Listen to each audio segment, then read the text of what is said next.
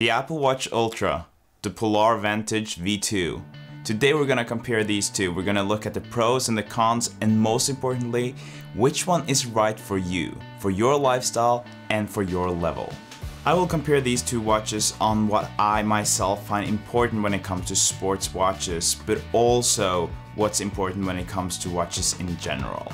When comparing this, I will use the Work Outdoors app on the Apple Watch because I just find that to be the best app if you're using your Ultra for sports and professional training.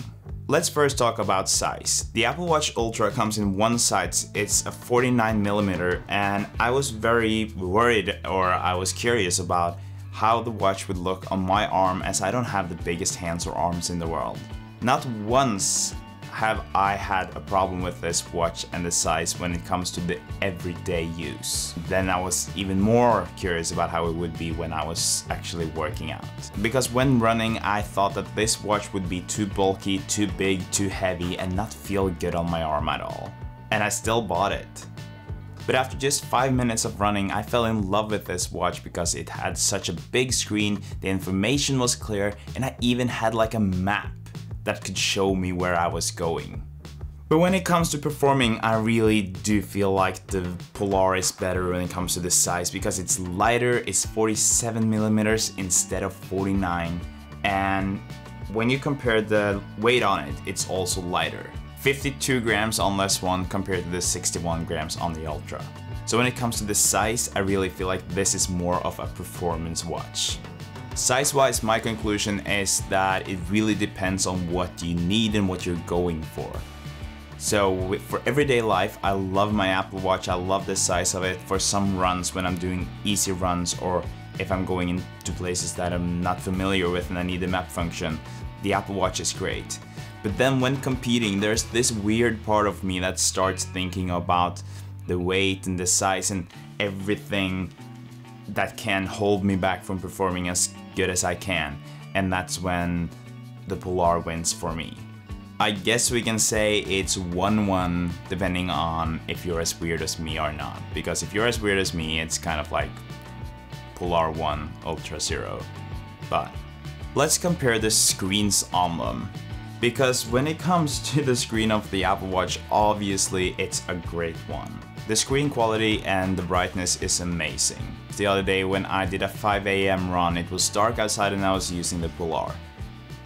It was so dark outside that I could not see the information on the watch, and for me to be able to see this, I had to hit the light button. And sometimes I was really struggling to do this, so it just made it really hard for me to continuously watch the pace, my heart rate, and all the information on my watch. With the Ultra, this would not have been a problem because as soon as I would look at my watch, it would light up and I would just see everything very clearly, and it would be this bright, nice screen that Apple always produces on its units. Without doubt, when it comes to brightness and the screen quality, Ultra 1, Polar 0. Now let's look at the training views. I find that the Apple Ultra Watch kind of shows me everything I want on my runs. I can have different training views, which makes it easy for me to change if I'm doing intervals compared to an easy run, if I need different information based on the training that I'm doing. When I'm in new places or places I'm not very familiar with, it's also super nice to have this map function that I was talking about earlier. This makes it easy for me to find my way, and the GPS really works as it would on the phone. The Polar really does have the same training views, I get the same information, I don't feel like I'm really missing anything, but when it comes to the map function, it's not even close to the Ultra. So yes, I do have the track back to home or return to home thing. It really doesn't work well. Last time I tried this, I was lost in the woods and I could not for the life of me find the way home, because obviously the watch showing me the direction doesn't really help me when there are no paths or trails or anything to walk on. So Apple Watch is better on this part. But still, when it comes to training views, I would say it's a tie. If you need the map function, Apple Watch will win, but how many times do you actually need a map function? Again, this really depends on your needs and your preferences. Let's compare the commands, or the way you actually start, stop, pause and everything with your watch. On the Apple Watch we have this so-called action button. This is a great feature because it can get you from just normal everyday use view to starting the workout by just clicking on one button, which is the orange button on the watch. You can change the function of this button if you want it to be used for something else, but for me I have it programmed as it was, I think, where it's just like you hit the button, you start the training, and then if you hit it again you get a new lap. And as smart as this sounds, and it's just like great for when you start your workout and when you're lapping, it is not as good when it comes to sports. In my opinion, it should be super easy, it should be super functional also during the workout. But you do have to rely on the touch screen of your watch, and that is problematic at times. Although I love the touchscreen of my iPhone and my iPad, I don't find it to be as good and practical on the Apple Watch. This is because when I'm running, I really want to be able to hit something fast to pause. If I need to stop to tie my shoes, if I need to stop to have a little wee, or if I just have to stop for a red light. Now I have to stop, I have to like kind of try to hit the touch like and pause it, which just, it doesn't really work for me. And if I'm in addition to this is sweating a bit and a drop of sweat hits the surface of my watch, it will be even harder. As a former athlete, I find this to be super annoying. I would love to be able to pause my training by just hitting a simple button, just like you could do on just about any other sports watch. Now I have to actually stop running before I'm able to pause my watch, and if you're a Strava runner, this will affect your average pace. I think this is where the Polar or any other sport watch will be superior, because you can so easily just hit this button and then you have paused your workout. And even though the Polar also has touch functions, I really appreciate that I can use the good old-fashioned buttons to do just about everything with this watch. I would actually say that when it comes to the user experience in this way, the Polar is my favorite, and it just makes it so much easier. When it comes to sports, it's all about efficiency. You want to make something go faster and smoother, and that's what the Polar does for me. Polar 1, Ultra 0. When it comes to sports watches, it's hard to not talk about accuracy. It all comes down to how good the watch is at measuring your distance, your pace, your heart rate, everything that you need to know. I do find that every sports watch out there will show a bit of a longer distance than on a track or an already measured trail. This, I think, is because we don't usually run the fastest or shortest way, because we tend to pass people or do something to kind of avoid something in our way. I do find the Ultra to show quite the accurate pace when I'm running, so when I'm looking at my watch and the pace, I think that it's pretty accurate. The only issue I have with this is that the reported pace that I get as like a notification on every kilometer, that doesn't really seem to match what I get on Strava, and also with the feeling. Sometimes it shows me doing a 4:30 pace and then the next one 5:30 without me really feeling like there was any difference in the terrain or my pace. I also find that the reported pace that I get every kilometer is not the same as the one that I get on Strava after my training. But when it comes to the real-time pace that I see on my watch, it really does fit with what I get as my average pace after the training. So it doesn't really matter to me, but it's still like kind of a bit of a weird thing right there. The Polar seems to be just the same as the Ultra here. I don't really feel like there's any big difference, and I can't say that one watch stands out one way or the other. So I guess it's a tie. 1-1. I never ever rely on the heart rate on my wrist. So if I was to use the heart rate on the wrist, I would just do it on easy runs where I don't really need to know my heart rate, and I kind of know myself. After years of training, I know I can guess my heart rate most of the time. I can't say that I have noticed a huge difference in the heart rate accuracy on the wrist measuring of these two watches. Then again, I'm not using it a lot, but I don't feel like it's a huge difference. I feel like if you have both these watches pretty tight on your wrist, they will show you a decent heart rate. Like I said, it will not be accurate, not 100%, and anyone telling you so, it just doesn't work. For me, it works when I'm sitting still, but when I'm in activity, it does not work. So when it comes to the score here, I would actually say it's 0-0. Because I don't see how any athlete would rely on or trust the measurement of the heart rate on the wrist. I have never worn any other heart rate strap than the one of Polar. And luckily I can use this for my Ultra 2, but it's been very unreliable. In the beginning, I found it to be pretty good. It connected to my watch and it worked pretty well. But then eventually it's just turned out to be very unreliable. It didn't work when I wanted it to work and I didn't really know how to fix it. I do think that this comes from the fact that the Ultra is connected to a lot of different devices like my phone, my AirPods Max. It's just like connected to too many Bluetooth devices, which kind of makes it harder for it to connect to the heart rate monitor when I want it to. This never happens with my Polar, and as a person who really relies on the heart rate monitor and it being connected to my watch, I find this to be much better and a much better fit. I mean, it does make sense. It's Polar connecting to Polar, not Apple connecting to Polar. So I guess it does make sense, but it's also like an important thing to bring into this discussion and this comparison. So for me in this case, it's an easy Polar 1, Ultra 0. Let's talk about these watches as sleep monitors. I know that the Apple Watch is supposedly the best watch out there for analytics when it comes to sleep. I do find it just too hard to find all this information. I need to go into the health app and I just have to look into so many weird things that it just isn't easy enough for me.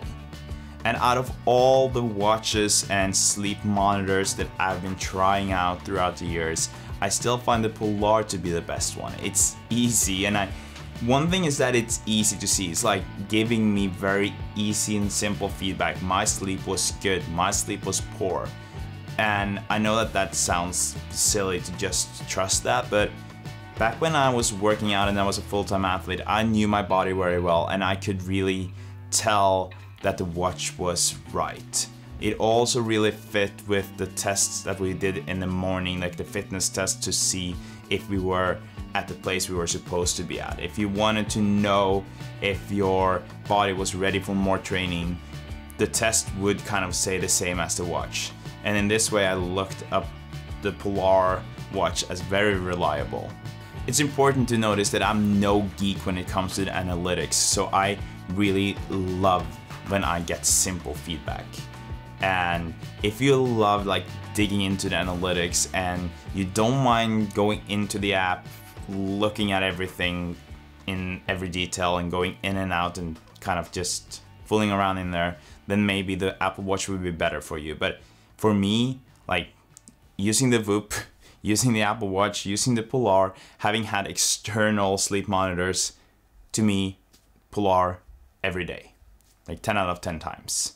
So, Polar 1, Apple Watch 0. Let's talk about battery life, because this is important. I am 30 years old. I grew up with watches being kind of like endless on battery. You would have it for months, maybe years, before you had to change anything, and then you had to change the battery. Sometimes you actually had to send it into the manufacturer to have it changed. But anyways, it was very reliable. I knew that it would work for a very long time. So when rechargeable watches came into the market a few years back, I remember thinking that this is not for me. I find it hard to have to take my watch off to charge it every now and then, because I used to have my watch on day in and day out. And having to charge this watch and kind of forgetting that its battery was low and having to postpone my training for like 30 or 60 minutes just to wait for my watch to be charged, I find that to be super annoying and I did not like it. Needless to say, I really appreciate a watch that has a good battery life. I have now gotten adjusted to the fact that I have to charge my watch, but when it comes to the Apple Watch Ultra, I still have to charge it like every other day. So if I charge it today, which is a Saturday, I will still have to charge it on Monday, maybe even Monday morning. So it's kind of like, depending on how much I'm working out, now I'm working out 1 to 2 hours a day, it still is less than 48 hours. And to be honest, to me it's just not good enough. If I compare that to the Polar, which lasts me for like almost a weekish, Polar is saying that the watch will last you for 40 hours of training time. That means that training time is just about the same as the total time of the Ultra. And that is a big difference. And when I'm bringing my Polar with me for a weekend away, I don't need to bring a charger. If I forgot my charger, I still do have a watch. When it comes to the Ultra, I kind of need to have my charger with me wherever I go, because one day, and it will be less battery on it, and if I do a bit of more training one day, I will have less battery. So yeah, the good thing though is, and then this is for both watches, is that it doesn't take long to charge it up enough to do a training, like a workout, and it doesn't take a lot of time to fully charge it. So it's not like the first ones where you had to wait for a pretty long time. Now it's like 30 minutes or even 10 minutes will give you a lot of battery life. But this is a no-brainer when it comes to battery life. Polar 1, Apple Watch 0. Okay, let's talk about the looks. So I find it funny that today sports watches, they kind of become fashion. I don't know if we can call it fashion, but it's like, it's not uncommon to see that you combine a sport watch with a suit. And although this is normal, I still find it to be, sometimes I want a bit more of a formal look. And this is definitely what I'm getting with the Apple Watch. I feel like it's much more formal looking, and you can also change the style. So in my case, who bought the watch with this wristband, I can change it into this, which is like a bit more formal, but I can also change it into this, which makes it even more formal. It's not like a Rolex or any of those other like super nice watches, but it still doesn't stand out as a super sporty watch. So for everyday use, I would really prefer to use something like the Apple Watch. That being said, the Polar has kind of, they came up with this shift thing where it looks a bit less sporty than the original look, which would be more like it goes into it like this. So that is a huge difference, but it still is a bit too sporty for me if I'm wearing a suit, for instance. And they also don't have as many options as with the Apple Watch. The Apple Watch also has like a lot of third parties that are making these wristbands, and it just makes it better and nicer. You can combine it with a lot of different things. So for this, Apple Watch 1, Polar 0. As far as workouts and trainings, I don't see why anyone, or any athlete at least, would go for the Ultra over the Polar. But I still got it. Why?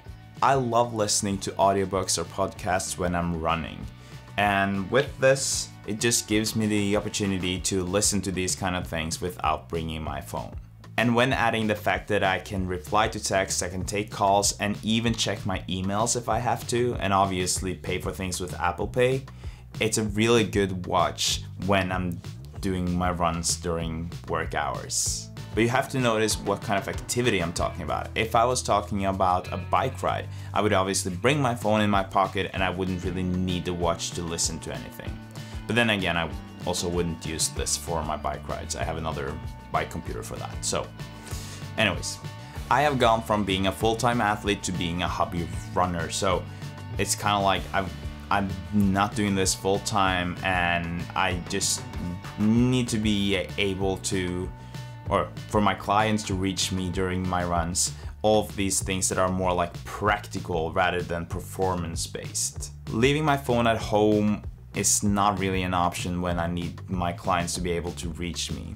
At some point I actually used to, when I had my old Apple Watch, I would run with 2 watches. So one watch for people to connect to me, or like for me to listen to things, and then I would use the Polar for the training part. It still worked better than bringing the phone, but it kind of defeats the purpose. If I was doing all my runs with other people, or I was still an athlete, I would totally just use the Polar, and I wouldn't really need the Apple Watch. This would be an overkill watch for everyday use, and I wouldn't really need it for my runs. But since I'm doing 99% of my runs by myself, this has kind of become my trusted and best running companion, in addition to Oakley, my dog. That being said, there are a lot of theories on the fact that wearing AirPods or anything in your ears when training or doing any kind of sports kind of prevents you from doing the technical part very well. I did a test myself back when I was a speed skater. I was doing technical jumps, and the difference between the quality of my training with the AirPods in and without them, it was significant. So this is actually something to consider if you are a professional athlete.